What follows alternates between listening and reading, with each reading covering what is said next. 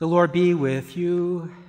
And with your spirit. A reading from the Holy Gospel according to Matthew. Glory to you, O Lord.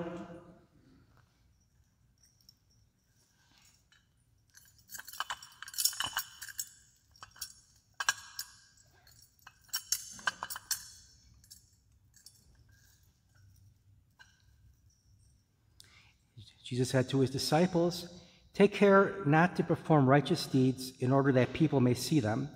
Otherwise, you will have no recompense from your heavenly Father. When you give alms, do not blow a trumpet before you, as the hypocrites do in the synagogues and in the streets to win the praise of others. Amen, I say to you, they have received their reward. But when you give alms, do not let your left hand know what your right is doing, so that your almsgiving may be secret. And your Father who sees in secret will repay you. When you pray, do not be like the hypocrites, who love to stand and pray in the synagogues and on street corners so that others may see them. Amen, I say to you, they have received their reward. But when you pray, go to your inner room, close the door, and pray to your Father in secret. And your Father who sees in secret will repay you. When you fast, do not look gloomy like the hypocrites. They neglect their appearance, so that they may appear to others to be fasting. Amen, I say to you, they have received their reward. But when you fast, anoint your head and wash your face, so that you may not appear to others to be fasting, except to your Father who is hidden, and your Father who sees what is hidden will repay you." The Gospel of the Lord. Praise to you, Lord Jesus Christ.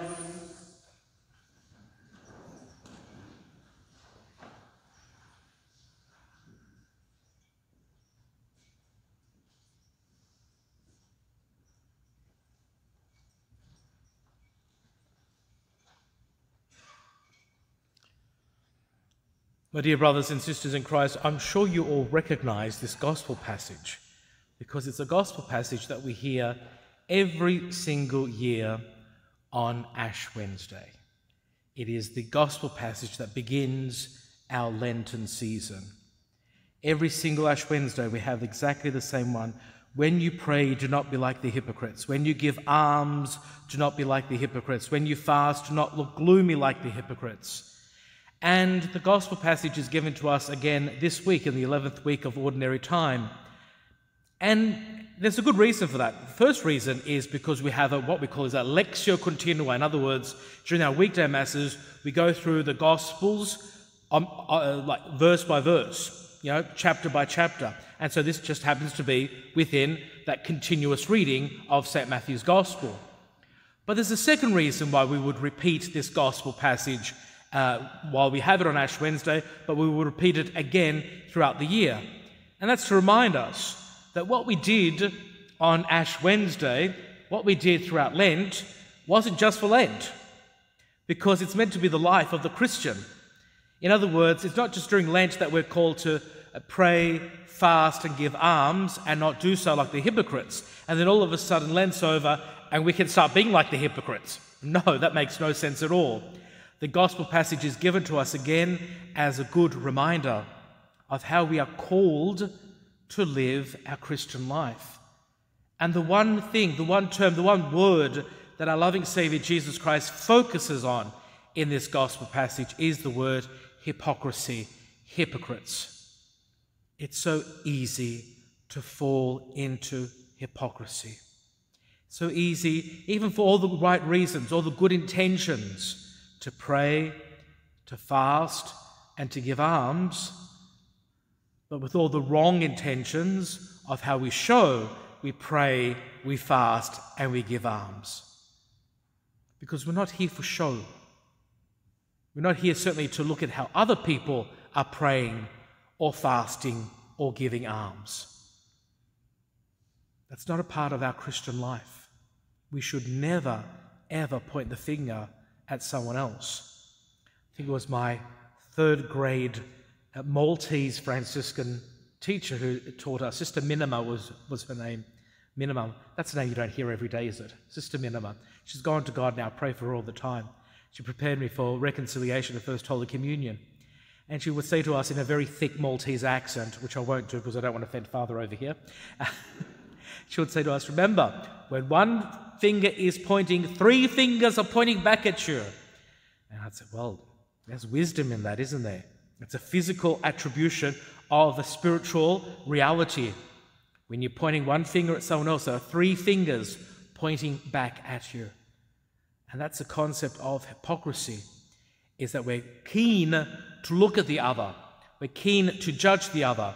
What did I say about the sin of pride the other day? The sin of pride is removing Christ from the center of our lives and replacing him with ourselves. And that's pride, and that leads us to judging and to hypocrisy. We have to be very careful about that. The good Lord does call us to fraternal correction, and he shows us exactly how to correct fraternally.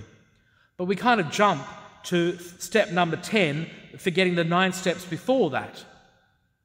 We cannot be Catholic Christians and be like the hypocrites that our loving Saviour is calling out, and whom he calls out time and time again throughout sacred Scripture.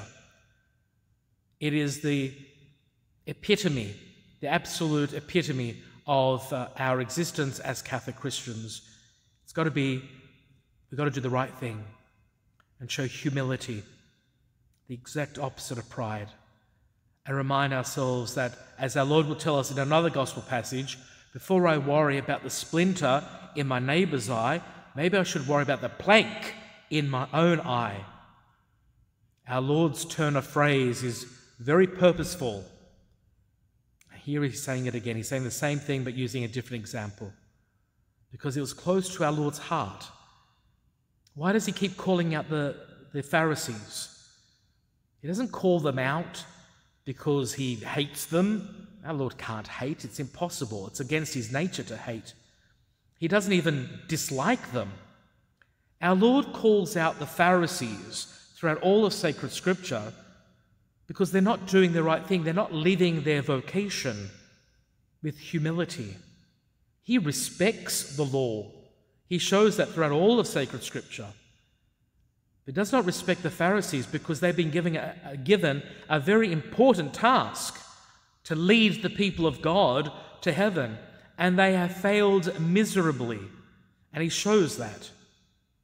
And that's why he has a go at them, because he loves them, and he calls them to task. If you've been called to lead the people of God to heaven, then do your job. And he's saying that to the Holy Father, to the cardinals, to the bishops, and to the priests and deacons today as well. You've been called to lead the people of God to heaven. That's what you're meant to be doing. If you lead even one astray, you haven't done your job. A grave task. Pray every single day for the Holy Father. Pray for the cardinals, the bishops, priests and deacons. We need those prayers, because it's easy to fall into this. It's easy to pray in a way that, oh, look, everyone's looking at me. It's easy to give alms and make sure that everyone can see what I'm doing. It's easy to fast and to show that as well. That I usually don't have a problem with, but that's another point. My dear people, let's listen to the words of our loving Saviour. Hypocrisy has no place in our faith life. Humility, putting God back into the centre of our existence, time and time again. Conversion, conversion, conversion. Not once, but every day. In the name of the Father, and of the Son, and of the Holy Spirit. Amen.